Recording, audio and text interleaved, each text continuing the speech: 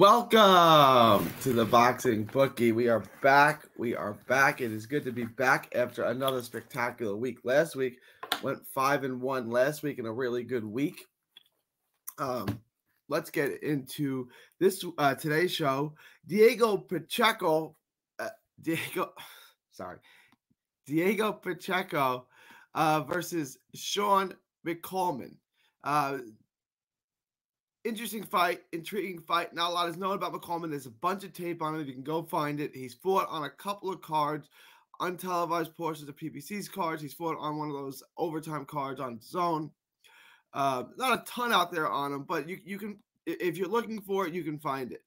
But before we get to that, please like, share, and subscribe. Follow 3D Boxing, 3D Boxing Blog, on all forms of social media. The Boxing Bookie comes at you for every single major fight. Show you how to consistently make money, bring down the house. Make money betting on the sport of boxing. Also, join the Patreon. The link is in the description. You can also find it on the banner below.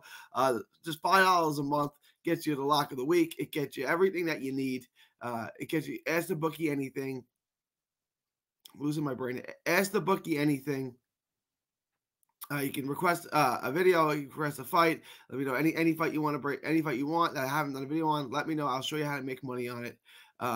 Also, you get a free t-shirt, just $5 a month. There's a ton of perks. Also, subscribe to the other channel, Texas Boxing Scene on YouTube. That is Texas Boxing Scene. All proceeds go to autism, research, and recovery. All right, let's get into today's show. Let me pull this up here.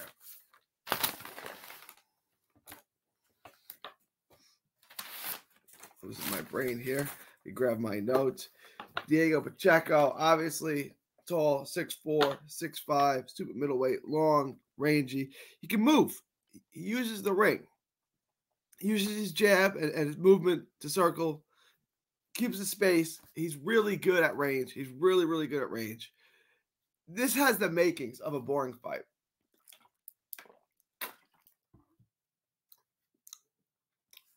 I think this is going to be incumbent on Pacheco to really force the action, because I don't think McCalman is going to press the action at all. He's sharper. Pacheco is better on every level, and that explains the odds on this fight. Really sharp from long range. Nice, sharp jab. Really nice rear uppercut. He throws better combinations. Really good counter puncher as well. Good body puncher. His jab is what he uses to measure everything. Everything comes off the jab. The jab isn't all that he has, but it sets everything up. Decent movement for his size. But for a guy who's 6'4" and long, he's a pretty good athlete. You know, he's not hyper athletic or anything like that, but he moves pretty well. He uses the ring. Good footwork. He's a good finisher. He puts his shots together well. He's a really good, Diego Pacheco is a really good complete fighter. On top of that, like I said, he's a pretty good athlete. Sharp skills. He can make you miss. Defensively, he's pretty good. He can make you miss. You know, a lot of times these tall guys are just stationary targets. He's not that. He's pretty complete. Not a huge volume guy. Neither one here is going to really light the CompuBox numbers on fire here. But he commits to his shots. He throws hard shots, and the shots are fairly accurate. He's very accurate from long range with his power shots. He's good. He's offensively above average and defensively above average. He's a very good fighter. He has the makings of a world champion. Now, if he gets there, you know, who knows? But he has the makings of a world champion. Shawn McCalman. He's a decent fighter. I don't think he's a world level guy. He's got good skills. You know, he knows how to fight a little bit. Not hyper athletic, but you know, kind of the same realm of athlete that Pacheco is, but he's not the same height. Again, decent speed, not blazing speed. He has not fought that level. The best name on his resume is probably Vaughn Alexander. It's the most recognizable name. Though he's fought a couple of decent opponents, but nothing nearing the level of Pacheco.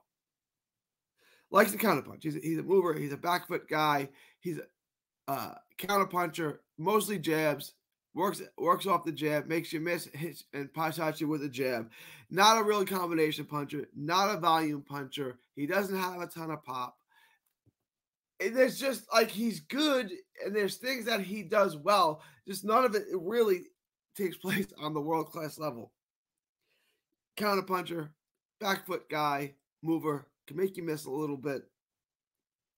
Got good reflexes. His reflexes is like the best thing that he's got. Slick movement. He can switch stances too. He fights a lot in southpaw stance, fights in the conventional stance too. He knows how to fight. It's just not at a world-class level. There's not much power. The speed's not blazing. It's not like he's Pernell Whitaker defensively, although he can make you miss. He's decent. I think he's really, really reaching here. And again, you go through his resume, there's not much there. He had trouble early on in some fights. He won them all. But a guy like Diego Pacheco, I'm pretty sure absolutely destroys him. I'm not sure why they're giving this guy this opportunity. Maybe he can make the most of it. I see this being fairly one-sided.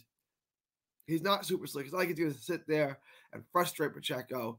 Pacheco can frustrate him just as much as he can frustrate Pacheco. It's just, there's nothing he does well enough to win this fight, in my particular opinion. And he's not a bad fighter. He's just not.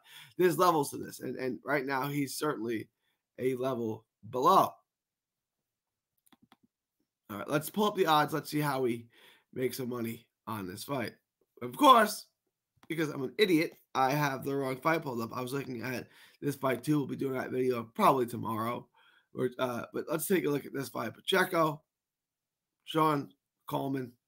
Money line is huge. I'm confident in this. You can make this 2 times. Pacheco's winning this fight. A 2 times bet is going to make you a $14 bet.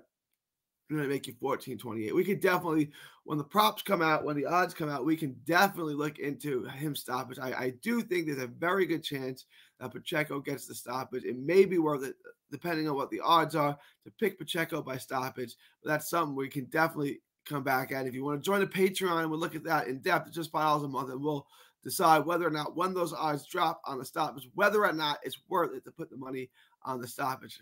Probably will be, but we'll make that assessment when the odds come out. Diego Pacheco minus 1,400, easy money. Lock in the profits, take the bet. Diego Pacheco wins this fight. He's another level or 2 above McCalman, who's not a horrible fighter. But that's the bet. There's no props here. There's no over under. Let me know what you guys think. Leave your thoughts, comments below. Please like, share, and subscribe. Follow the Boxing Bookie on all forms of social media. The Boxing Bookie comes at you for every single major fight, showing you how to bring down the house and consistently make money betting on the sport of boxing. I don't gamble, but if you do, we always use DraftKings. Also, join the Patreon. The link is in the description. You can also find the link below in that little banner. $5 a month gets you the lock of the week, which we always make money on. It gets you. You can ask the bookie anything. I'll handicap any fight for you. I haven't done a video for it. I will show you how to make money on it. Also, you get a free t-shirt. There's a ton of perks. Link is in the description. Join the Patreon. Just $5 a month. It's the best way to support. And it is April 1st. Happy April Fool's Day, I guess. 2024. From Texas to the world, thank you, and God bless. Don't miss a tweet, post, story, or video. 3D Boxing is on Twitter, Instagram, and Facebook. Hit the subscribe button now to stay inside the ring.